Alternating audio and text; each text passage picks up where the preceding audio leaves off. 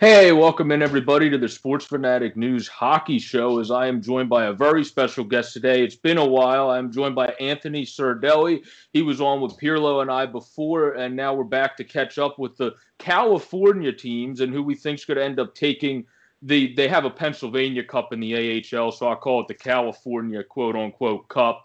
In hockey, and who, even if they don't make the playoffs, will beat out all the rest of the California team. We'll start with Deli's favorite team. Give me a couple thoughts you have on the Anaheim Ducks this far this year. Yeah, I mean, so far it's been inconsistent. You talk about the Pennsylvania Cup. What about the California burrito? Who's going to take home the California burrito? So the Ducks, it's just hard to tell. The Ducks have been inconsistent, not just from game to game, but from period to period. I mean, they'll come out. Second period has been their best, really, over the start of the season. And the other night they came out against the Sharks and had a great first period, took the lead, and then just laid an absolute stinker in the second period. So the Ducks are really struggling to put a full game together, and that's reflected in the standings as of now. I mean, you say they're still in the hunt, but in terms of point percentage, which is what at when all these games are being played kind of not consistent throughout the season. They're kind of near the bottom, but it's still of the California teams. They seem to be to be the most consistent. The Kings got off to a slow start. They're kind of struggling now. They're doing all right with their goal scoring numbers, but defense mentioned to me before the show they're struggling with injury. I think if we're talking best California team by the end of the season, down to the Sharks and Ducks because the Sharks really had a kind of a bad hand dealt to them at the beginning for the home games. They still haven't figured out that Martin Jones is not a starting goalie. So I think once San Jose has had some more home games in their home arena, and once they give Devin Dubnyk playing time, they're going to challenge the Ducks for that top team in California. Will they make the playoffs? Any of them? That's still a tough one to decide. Yeah, it's interesting with the Sharks because I wrote an article for OT on it in the offseason where one, you got Dubnik, who's outperforming Martin Jones, who has 0-3 because of the same way a pitcher is 0-3 when he has like a 2.5 ERA in baseball.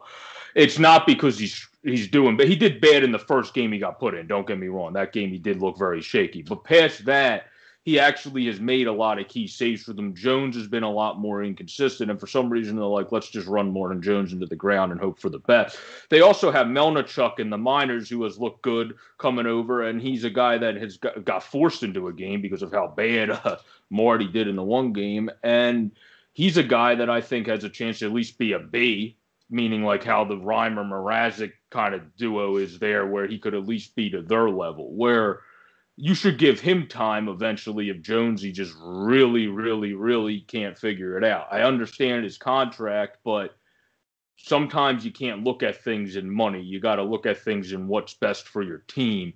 And if Martin Jones keeps struggling, even at the value he's getting, you're better off just saying, hey, if you get picked up on waivers, so be it. If not, we're going to put you down. Hope you can kind of figure it out down there. And we'll roll with Dubnyk and Melnichuk because he already, in my opinion, can be a backup. You shouldn't start. There's no chance you should call him up and say you're starting over Devin Dubnyk. That would also be a mistake. But if he backs up Devin Dubnyk, I think you can go from there. I would say give Jones another week. If it's still looking bad, you probably want to make a move there. Yeah, I mean, I don't understand what Bob Budner is doing, Jones. I mean, you played 14 games. You've started him in what 10, or he's come in now 10 years. 10 total, but he's got an 8.73 save percentage and a 3.75 goals against. Now I'm not that good at. I mean, I know these are regular metrics, regular stats for goalies, and they shouldn't always be judged that way. I'm not great at interpreting advanced stats for goalies, but an 8.73 save percentage is just terrible. Like that's got to be one of the worst, maybe the worst save percentages in the league starting goalie. So I don't understand why he can't give Nick a little more opportunity on a roll.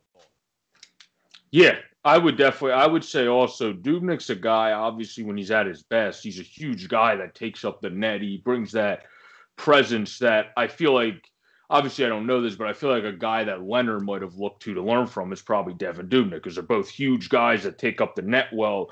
Jones is a pretty big guy himself at 6'4", but just a smaller guy in terms of stature, where he more works on his actually being key with technique and everything, where Dubnik can get away with sloppy technique at times because he's just massive and somehow will hit the damn puck.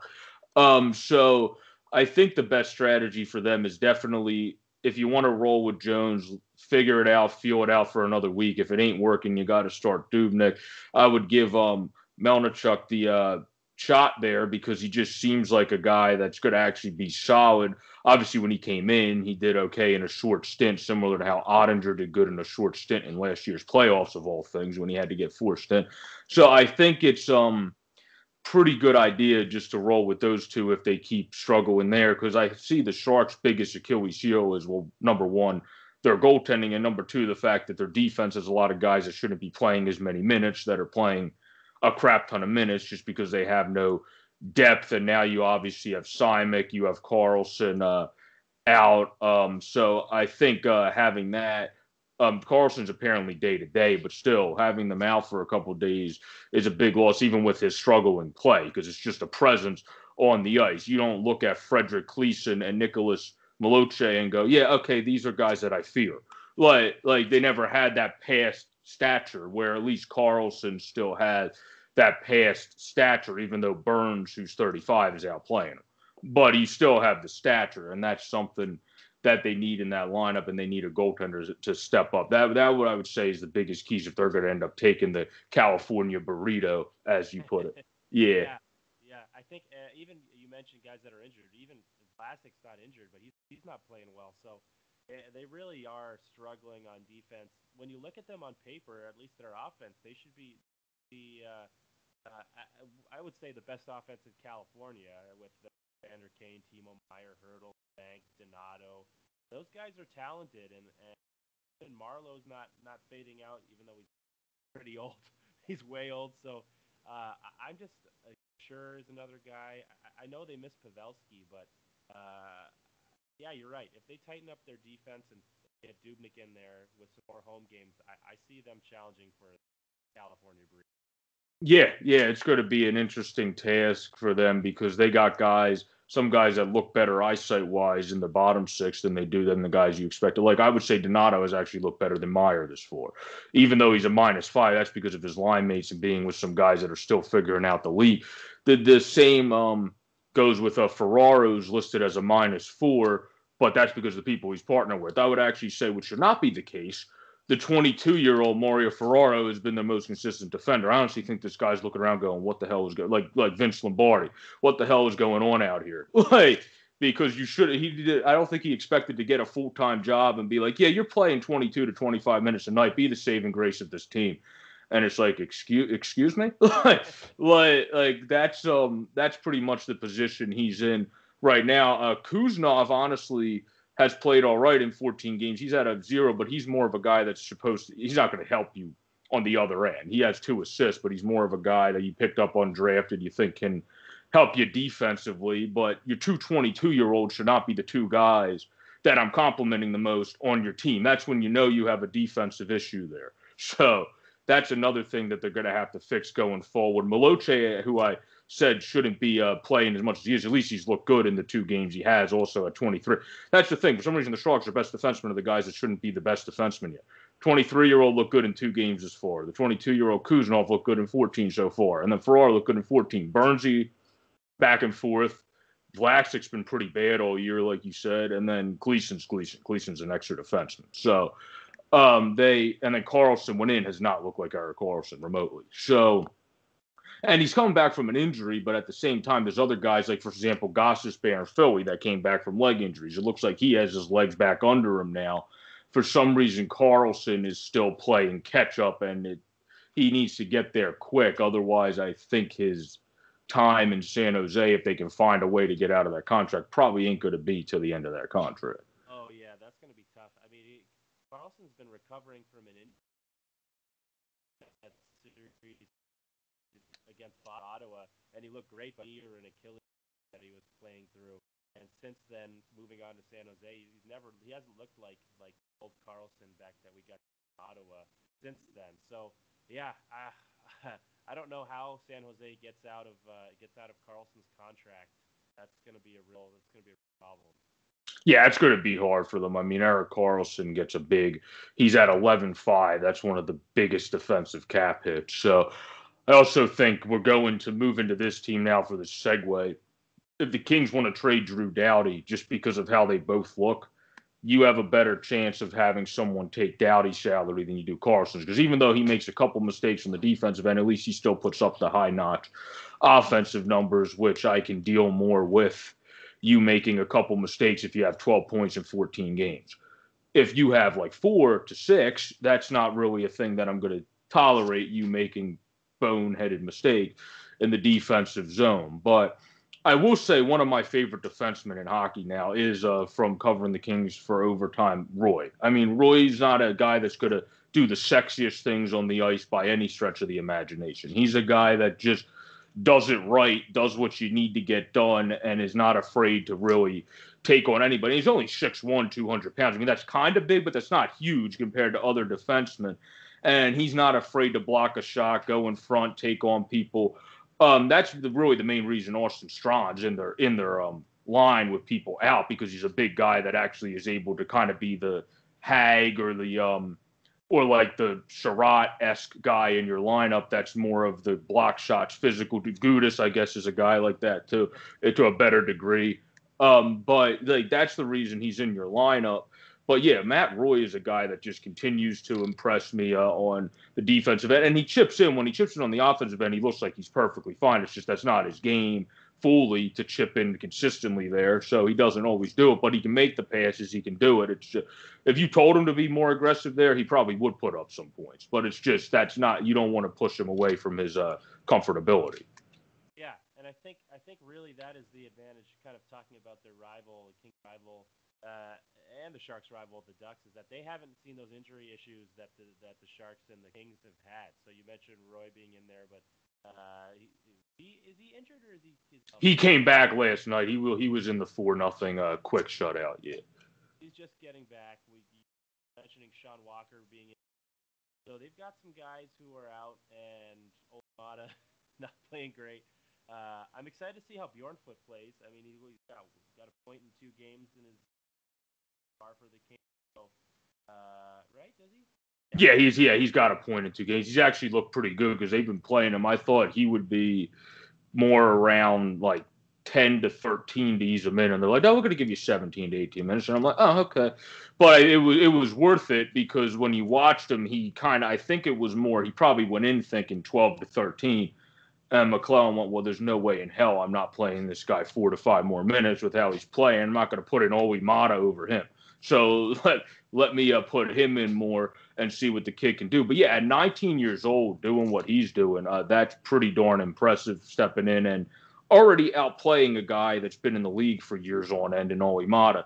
So that's the big reason why I said, when I said before the video, I think Oli Mata needs to take it here, is because pretty soon, if you don't step up for guys when guys are out, you're going to eventually have to either go back to Finland or go to some other league and try to reprove yourself overseas and come back years down the line. And that ain't the easiest thing to do. Not many guys do end up coming back. I mean, we saw Kovalchuk, but Kovalchuk was a star.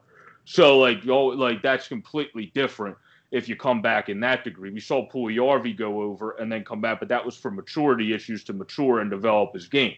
That's completely different than Amada, unless if it is all maturity things with him, and then that's, you have to go over. You can come back at 28 and you get your head on straight, but that's not the sense I get with him. I think it's more accepting coaching and also just relaying, like taking the message that was relayed to you and doing it on the ice, rather than just saying yep, yep, yep, yep, yep, yep, yep, and then not doing half of the things that anybody told you to do.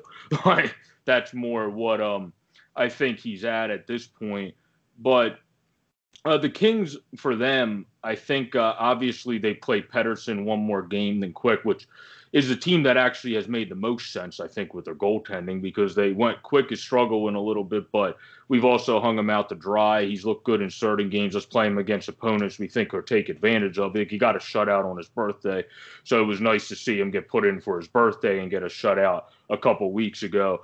And then he got a shutout last night against Minnie. So who's a solid team. Obviously, haven't played as much in a while, but is a solid team. Obviously, in itself has a potential rookie of the year in Kaprizov. So I think if you can get Quick going, obviously shutting out Minnesota is a good way to get him fully going. He has a 3.42, 8.87, and is 3-2. Where Pedersen has been one of the better statistical guys. He's just 2-4 because of the team. 2.49 and a 9.26. So that's one of the better statistical guys in his first 8 games of the season. I would say roll with him as a starter. Let Quick be the nice mentor backup that really helps them, and I think that's your best strategy there. If they want to come up and be the team, but they also need other guys to produce in their actual top core. The top two lines have actually been doing really well, but once you go below that, once you go to the fourth line, really, that's where you have to see like they have Elias Anderson at fourth line center. He's been complimented by Todd, but he still has to show more consistency. I understand his work ethic and all that McClellan compliments, but the work ethic has to turn into like actual action and production on the ice. You can't just keep saying, well, that's a great workout. It's kind of like that guy Pirlo brought up where they had an old goalie back in Edmonton or back years ago where it's like, well, he's a great guy. We all love him. He's great in the room. It would just be fantastic if he could stop pucks. It's like, well, that's a little bit of an issue. Like he's a great guy in the room. We love him, but if he could just play hockey, that would be great. Like you need to actually see him translate it. What were you saying? Like Rosico, or I think it was Red Light Rosico or whatever his name. Yeah, I believe that's who it was. Yeah. Well, Husso's kind of like that in St. Louis now. They keep talking. He's a great guy. Bennington loves him. He's great behind Bennington. He gets put in the game and gives up 6. And it's like, well, you might want to actually, if you want to win the cup against St. Louis, have a guy that's a little bit more consistent in your backup role and not just a guy that Jordan Bennington is BFFs with. But, that's a different story for a different time. But Bennington's feeding him drinks at the hotel bar. yeah. Like, yeah, have another. You probably won't start tomorrow. It'll be me. Just have another one. Then he's out in the ice, like, sucking it up, and he's like, Bennington's just Yeah, Bennington actually, though, has showed some more maturity this year, which is good because that's been his big thing. He had a very Hasek-esque personality while not being Dominic Hasek. So that's something he has been able to fix and get back to kind of just getting his head on straight. But before we move on to the Ducks, I will shout out one more group of people for the Kings. Once they put them together, Anderson, Dolan, Moore, who's kind of been around and hasn't figured it out fully yet, has looked pretty good for the Kings, especially assist total. We got a goal last night. And then Grundstrom has 4 points in 12 games, has actually been that nice guy to add. That the guys they picked up have actually mixed in well with this team, other than Elias Anderson, who's still trying to figure it out. But other than him, the guys they picked up have actually mixed in pretty well. And Mikey Anderson is a guy they keep pushing to develop into their next, I believe, Walker-esque guy that they turn into from getting drafted at 103 to being a guy that by the time it's all said and done, maybe people go, oh, we should have drafted this guy in the second round. But you don't know if the Kings or if you would have developed him that good. The Kings have been pretty successful with their defense and finding guys later and turning them into guys that are pretty darn consistent, like Roy, who was picked 194. But we can move into the Ducks now if you want to. And I'm sure one guy you definitely want to highlight on the Ducks is Maxime Comtois, who, if I'm not mistaken, was playing roller hockey in the offseason to stay in shape with guys. I saw him shirtless on the beach, like playing with guys there. That was pretty funny. Yeah.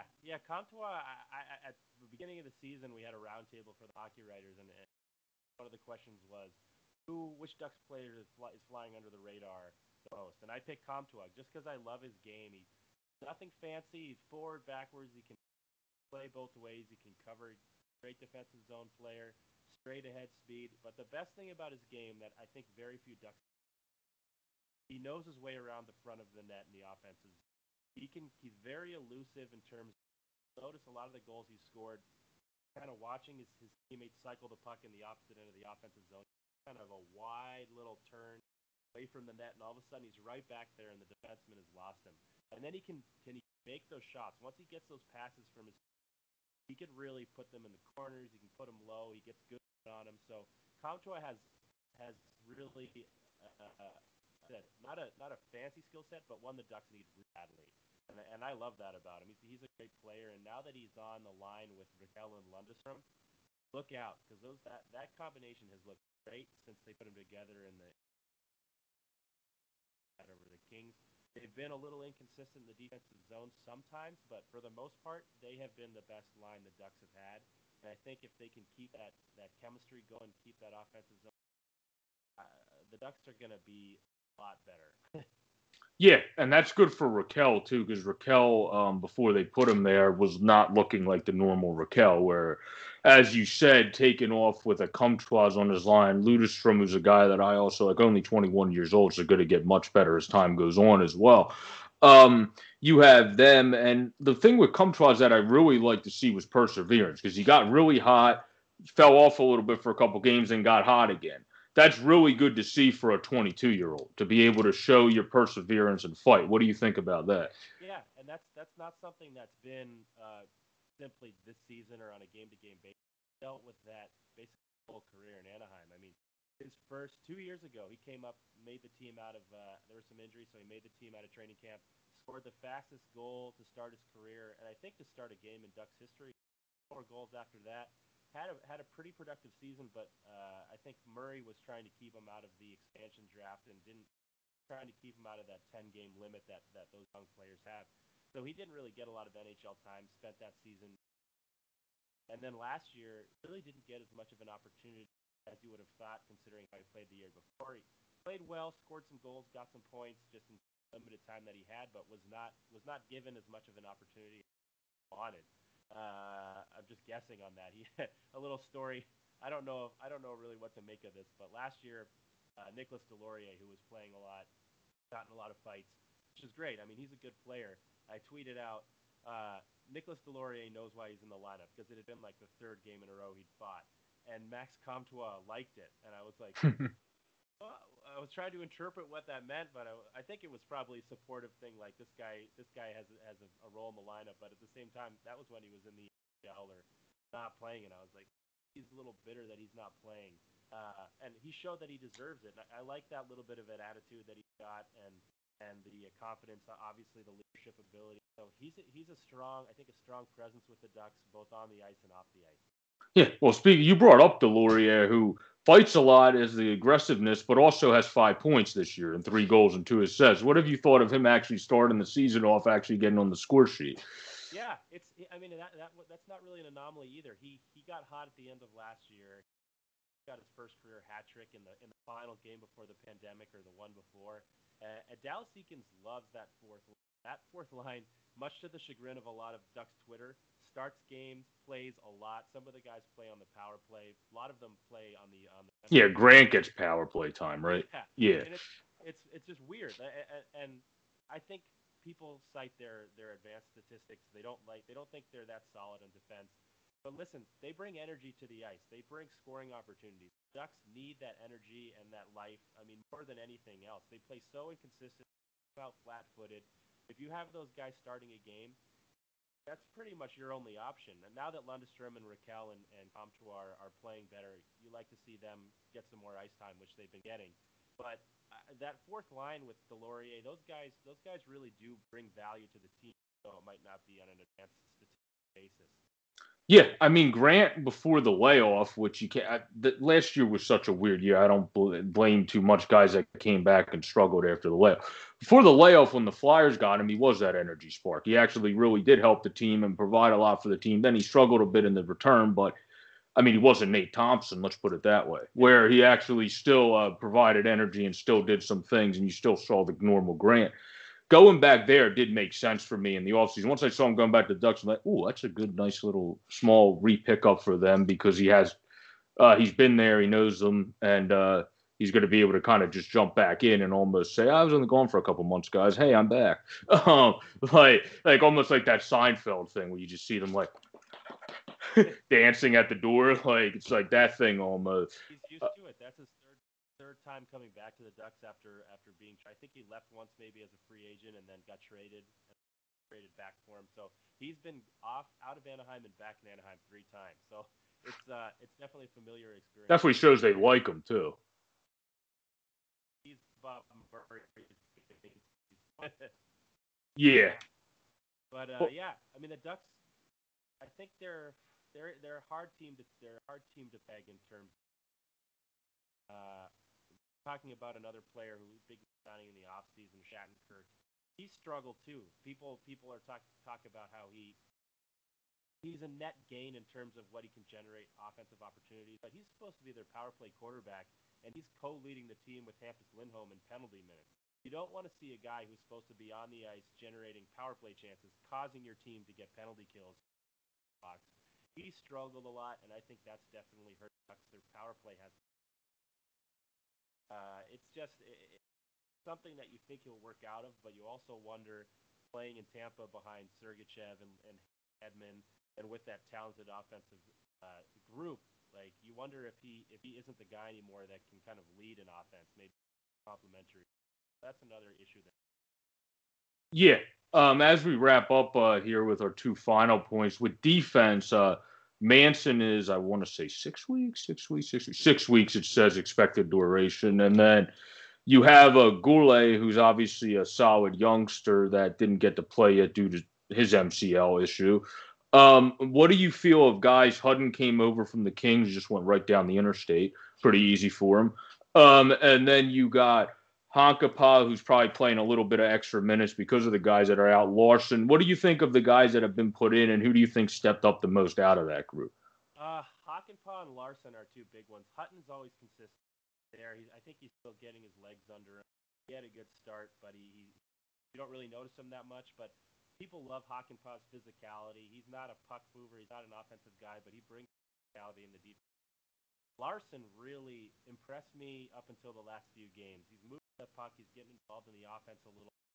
I really think, and Larson was whipping boy of Ducks fans because last year, probably year, it's been Larson, Mahura, and Goulet that were kind of competing for that sixth spot in the Ducks lineup. Larson got it last year, and he kind of criticizing Bob Murray and Dallas Eakins for putting in the lineup so much. But Larson this year has stepped up. I think he does it. Maybe you might see Josh Mahura now that Larson a bit more, but I've been impressed with Larson. Hakanpaa was a pickup. Obviously, on a better team, you're not going to see those guys make as much impact. But for the Ducks, those are. Yeah, no, that's for sure. Yeah, I was just wanting to get your take on that because I know hockey pie. I see a lot of stuff on social media how much guys love it, which I do too. I'm old school in hockey. I don't. I love to see the guys that you don't want to meet in a dark alley. He definitely fits that description. I would not want to meet a 6'5", 220-pound man in a dark alley. That's as physical as Yanni Hakanpää and probably a Finnish warrior. So yeah, I definitely do not want to meet him there. But as our closing point, you can't talk about the Ducks without talking about John Gibson. John Gibson, you said it, and I probably honestly agree with it. You're on a team like this, you're probably, I think you're the best goalie in the NHL if you're putting up a 221, a 921, and a 233 goals again. You're on a team that's still trying to figure it out and has been dysfunctional at times on defense. The fact that you're able to still do that, would you say he's the best guy still in the league or up there? Yeah, it's such a hard thing to judge with him because he is one of the best. I think if you had a team where you know what you were getting on a consistent night to night, he would be a lot better. Maybe there are rumors that his mental state is struggling a little bit, just frustration where they're going. I think Joe Murphy or Boston Hockey Now of all places reported the other day that there were some rumors that he and his agent were looking to get out of town. I don't know if that's true. I understand it is true. Pittsburgh not doing great, but they're probably a little better than the Ducks are. So it's interesting. I really think that he has the tools to continue to be an elite goaltender. I'm sure he's exhausted, both mentally and Yep. physically, out basis. Some nights, I mean, neither of us are NHL or professional hockey players. You've had those days at work where you just come in and you're like, my God, Yep. this is killing me, and you just don't perform well. And it's not really a reflection on your skills or your ability level. It's just you've had it with or you're struggling, and I think that might be what Kind of happened with Deshaun Watson with a Houston type thing. exactly, yeah. Yeah. And so I think Gibson is one of the best goalies if he ever does. Wow, I've got marbles in my mouth. If he ever does end up playing for a more competitive team, or if the Ducks end up improving in the defensive zone and cutting down on the opportunity, really going to see Gibson play, especially if you give Miller a few more opportunities for rest. Yeah, you can't run your goalie, even if he is one of the best. You shouldn't be running him to the ground, especially when you have a veteran in Ryan Miller. I mean, I would be saying you guys got to play like when Miller gets in, the defense just looks worse. Like I would just be if I'm the coach, if I'm Eakins, I'm saying, hey, everybody, pick it up. You got your backup in. You're supposed to pick it up with the backup in, not play less. Like, come on, let's go. Like that's what most other teams do. You see it with look at the Stars when they had to put in Hudobin last year for their run. They played their best hockey in years, let alone last year, because they actually finally committed to offense and didn't go, we have 2-goal lead. Let's just play defense the rest of the game. So like that showed, and I think giving them rest definitely will help. Obviously, you also have Dostal, who's consistently been one of the better AHL guys. I know our announcer, and the announcer of the goals shouted him out, and I think even our announcer talked about him for no reason whatsoever when I was watching the one game. So like there's a lot of stuff good about him. He gets talked about when he doesn't even need to be talked about because of how good he's playing in the AHL by other announcers. So I think he's a guy you could move forward with. It's just if you think your rebuild is only going to take another 1 to 2 years, you might not want to trade John Gibson, even though I am high on Dostal just because he's John Gibson. It's a little bit of a different degree. He's John Gibson. Dostal, I think, is going to be very good, but I don't know if he's going to be John Gibson. You don't have to hurry. I don't think you have to hurry if you're the Ducks either, because you've got Gibson under contract. As much as he might maybe allegedly is thinking about wanting to leave town, Dostal, you've got him in the AHL. You've got Miller for one more season. As opposed to Trevor Zegras and Drysdale and some of the guys forwards and defensemen the Ducks have in San Diego, or Irvine right now, because that's where they're playing. I think you don't have to rush Dostal. I'd like to see those other guys up and get a chance in the NHL, but I think you give Miller his last season, let him retire, bring Dostal up behind Gibson, and you're not worried about Gibson's contract running out or anything like that. So that's the one guy, Dostal, that I don't hurry into the NHL. I let him dominate the AHL and then give him that confidence to. I agree. I think goalies, you do want to, you have to call it at the time when it's right. You can't rush a goalie up. Otherwise, you're gonna screw the development a bit and then have to revert back and then get it back to where you want it to be. You have to be careful. It's like the quarterbacks. You don't want to rush a quarterback to start when he's behind somebody. Otherwise, you might screw up his development rather than help it. But as we're hitting, as Pirlo would say, the great Pirloism, our full 42 here. Do you have any closing points you want to say on the three California teams, Deli? No, I think look out. I think San Jose is going to get better as they start to play more home games. I think the Ducks, just inconsistency is killing them. I'd love to see them just play a 60-minute game for a couple games in a row, just to get maybe a winning streak going, which is something they haven't really done all year. Kings, good luck. Just give Byfield and Bjornfoot and Kaliev, those guys, a chance to get a few games under their belt in the NHL and see if that doesn't help you guys, help them. Because I know they're not defensemen; they're struggling. Bjornfoot is; they're struggling more on the defensive end. But I want to see that young generation of both Kings and Ducks players come up and start to. Yeah, and Kaliev, when he had to come up just due to a forced thing, scored. So, I mean, he already showed the ability to crash the net and score and has looked good in the minors. So I think, yeah, he's definitely ready. He's looked good for the Reign. You got to be able to call a guy when he's ready, even if he is young and still smart players. We talked about this with your Reef yesterday. This should be my closing point in the nitty-gritty pocket. Smart guys get called up before they're physically ready. You don't always wait till they're physically ready because they're just so smart. You know they're going to figure out how to not get themselves injured and just get to the right spot. Kaliev's one of those people. He's a very smart, intelligent player that can get caught up before because he's not fully physically ready yet for the league. He's a very young kid, but next season he will be because he'll do what others have done. Comtois did it in the past. He kept building up strength. And obviously, it's hilarious that he plays raw hockey. It's also a great strategy because I play pickup raw hockey. That is a good way to stay in shape. You get gassed when you're playing on a full rink and trying to keep up with people. So that is a good way to do that in the off season, especially during COVID.